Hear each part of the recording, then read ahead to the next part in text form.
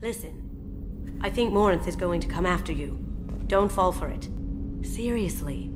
It's tempting, but she will kill you. Promise me, okay? I wonder what the elusive man will do with the technology from that collector base. I hope you made the right choice. You've been through a lot. I'm always fine, Shepard. I learned hundreds of years ago to look out for myself. How do you handle such a solitary life? I get lonely at times. I never really feel the love of another, at least not for long. I don't suppose there's anything I can do about that.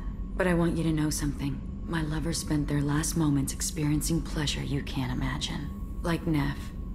She died because her nervous system overloaded with an ecstasy so great she couldn't handle it.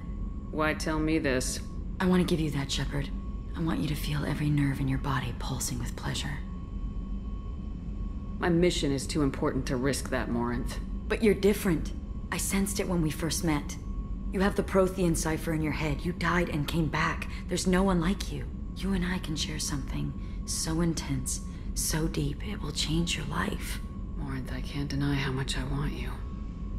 Do you really mean it? You'll be with me? I will. Come here, Shepard.